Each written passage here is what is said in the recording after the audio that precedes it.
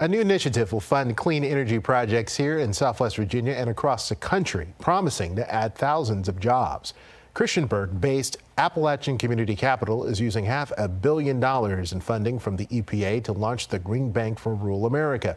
It would then leverage that money to fund more than 2,000 green energy projects. They're often communities that are the ones that are most impacted by environmental issues, environmental crises. And so the idea was, why not shift federal funding to these communities and work in those communities to increase renewable energy projects? Now, potential partners can apply in late October, with the first awards given out after the first of the year.